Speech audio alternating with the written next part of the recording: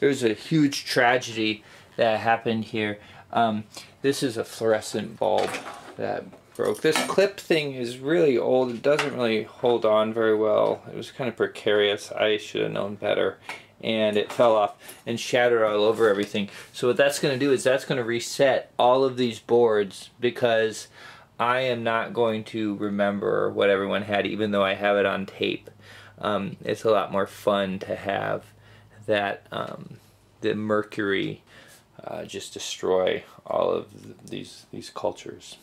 It's time once again for the Real People Multi-Game Solitaire Mega Tournament. It's a new day. I don't feel as crunky as yesterday. I still feel crunky, but today is election day, which is really exciting, and my vote is to play a little 7x7 ages. I thought before I do, though, I'll show you some of the hazards of my bedroom and what I intend to do about it. So let's start by looking at this table's position. So here's the table here. It takes up a good chunk of the room. Not as much as the bed, but still a good chunk of the room. And it's right near this door. Because this door has to be opened and closed to keep the cats out, because otherwise they do even more damage to the game. A gust of wind from the door will oftentimes blow down these gentles here. Both Cat and Milky end up knocked down a lot, and sometimes that can also mess with the chits. I used to have the armies, actually, their units in this area with them, and they'd get scattered all about. So that's a big hazard. I moved those over there. It's still kind of difficult, though, because I have to lean over to get them, and I'm kind of clumsy, and sometimes I'm not so patient as to use my tweezers to take a thing at a time, so it could get kind of messed up. And then when I'm excited with playing, sometimes I don't put them back properly, so that's a hazard. Another thing, this is one of the few I tend to fill up surfaces, as you can see. I'm one of those folks, and so this is a natural place to want to put something if you don't want to hold it in your hand. So the reason why I'm saying this is because last time, if you recall, there was a big light bulb shattered over here, so we had to pick everything up. And I decided to just play it from the beginning. Not the whole game, but just this aspect of it. So there's this weird kind of time bubble that happened, timed warp. I went through and played another 3 7 Wonders turns, and then it will be the players' turns over here coming up. But so I just want to talk about what they were doing. No, and I guess my whole point with all this is I might have to do that again and again. This is a long game. It's going to be taking up the table for a long time, and life is happening simultaneously as at the same time the game is, and even while the game isn't happening, life is still happening, so things can get messed up. I'm going to try not to backtrack. I'm going to try to just keep going, and it could impact someone's chances. I'm not going to worry about it.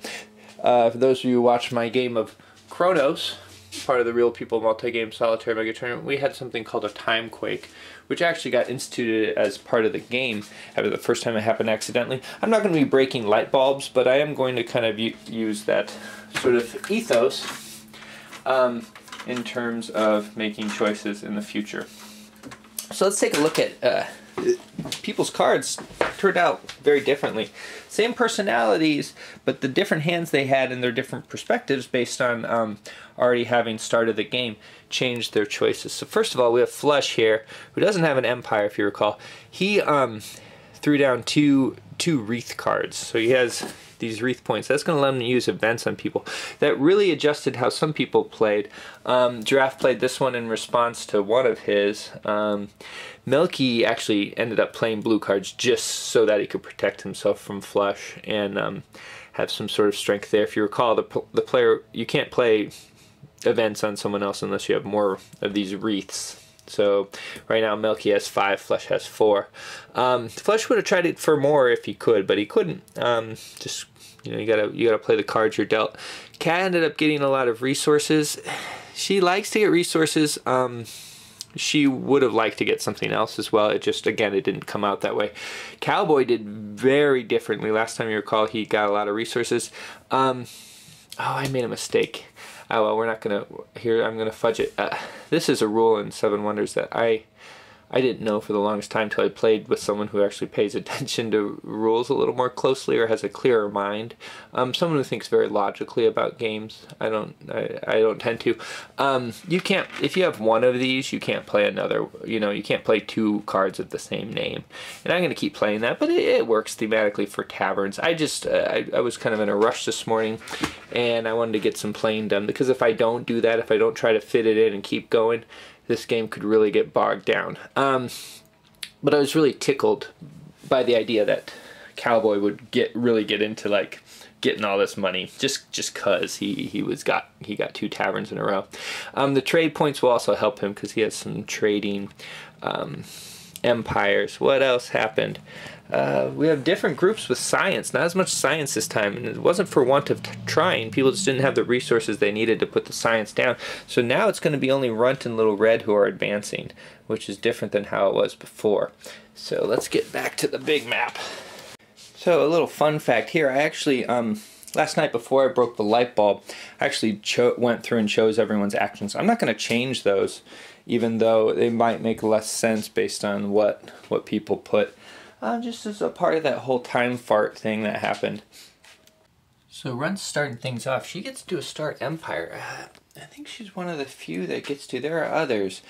She ended up with 3 Era 1 empires in her hands, so she actually had a choice to make.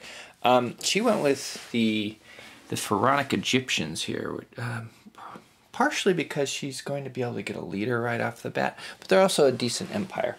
So the leader is Tuthmosis, and I don't think I can think of one that seems Egyptian. So she's getting Beowulf out of it, which is pretty great. Put that there, and she's going to be starting a fight right away with Cowboy because he happens to be in Egypt, which is a rather nice spot. It's worth 5 when you do production. That's the most. Flesh is back in the game with the Syracusans. They're going to be right here in this island. They're another sea power. So we have, let's see, I think the Phoenicians, yeah. We have 3 different sea powers here that score off points. Cowboy has one, Melky has another, and Flesh has the other. Melky is going to get an early start because he's the only one who can already build boats. But the others, if they can get up there, they're going to be pretty strong too, so that should be an interesting 3-way confrontation. He's also interestingly right outside of where the Etruscans used to live, so he might decide to get a little revenge on Giraffe, hit her from behind. It's definitely going to make her have to worry. She's between Flush now and a hard place, that hard place being Ka, as in cat. Add another sea power to this little sea squabble here, and that is Kat. She just got a pirate state. She could choose to go. It's a nice empire to be because you get a lot of flexibility. She could choose to go anywhere that's 3 spaces from another person. She chose to go here, one because she kind of she can easily control the Strait of Gibraltar here and have access to this sea area, so she can get more sea than these guys who are trapped inside there. And also it's close to her other empire, so she feels like she can support, if necessary, the Gauls, or vice versa. So that's a good position for her. She's in Castile, which is in the mountains, and that's good defense. Unfortunately, she's not going to be able to, well, yeah, no, she's not going to be able to get as much money off of other people trading. If she was close to a lot of other empires, she would get bonus money every time they traded. And finally, with their new empires, we have the Chow, who, if Little Red can keep him into next time, he will be able to have both Lao Tzu and Confucius working for the Chow there in China. It's a nice positioning. Little Red also had a choice between different places to be. They're nice. It's a nice positioning because no one else is in China, and if they score on China, there's no competition. That's great. There are possibly two other empires to come into play. And so if neither of those are Chinese empires, Little Red has a cash cow there. It's also nice to be able to start off in the New World if everyone else is messing around in here, especially people around the Mediterranean Sea. You can just kind of expand, and if no one else is there, you're just left to get points. Okay, we have our first trade of the game, so I'll let you know how this works. Melky was the one who started it with the Babylonians, right? And he had to trade with someone in range. So the range is equal to your era, or your age. He's in age 1, like everyone else. And so he can only trade with people who are 1 space away, which makes it be the Phoenicians. That's a difficult trading partner for him because the Phoenicians are really good at trading, and you know he's not so bad either. What's his trade rating? +1. They're the same, but Cowboy gets an additional +3 because of that. And so they each get to trade a card, and the other person gets that card. So Melky is going to get this Danes card, which is worth 5. That's the trade rating in the corner, and we're going to add 4 to that, so that's a total of 9. And Cowboy is going to get this card, Moors, which is worth 2, and then he's going to add a number equal to 3. So 9 minus 3 is 6. That's the difference. Melky is going to get $6, and Cowboy is going to get to advance on the progress marker. Is how that works. Or Cowboy could do it the other way around. He could decide to get the money and have Melky progress. He would like to progress, however, because Phoenicians get points on being furthest ahead, and not having science, this is really the only way he can go forward. So he's going to go forward 1, like that. If Cowboy had initiated the trade, he'd be able to go forward 2 instead. And then he's going to get 6 over here with the Phoenicians. They're orange. And that's going to put Melky's Babylonians in the lead for money, which is very good for him, because he's going to score a point off that. That's kind of a win-win trade between Melky and Cowboy, and that's really the way Melky would prefer to do it. Okay, we're going to be having our first search. We're at the very end of our maneuvering phase. Basically, not a lot's happened. People are just kind of spreading out. There's lots of land for people to take, and there's very little incentive for people to really be attacking at this point. Kat had a bit of an incentive, but she decided to just spread out and take the points for having Europe with the Celts Gauls, rather than trying for the bonus points for beating anyone. There's a lot of difficult fighting positions right there. So right now, Little Red just moved into the Pripyat marches with his ancient Iranians. They're really, I've said this before, they're really going to be hard for him to score points with, especially with these Gauls that have spread out. That's going to be getting Ka 3 points, and that's going to shut him out of the Europe scoring. Though, you know, if he can come in second, which he is right now, he's going to get at least a point out of them, which is better than nothing. So how this is going to work is Sienya there, her stealth is yellow, and the ancient Iranians, they have a search rating of red, which is not very good. And so they're going to roll red versus yellow, and I better get that table. I'll be right back.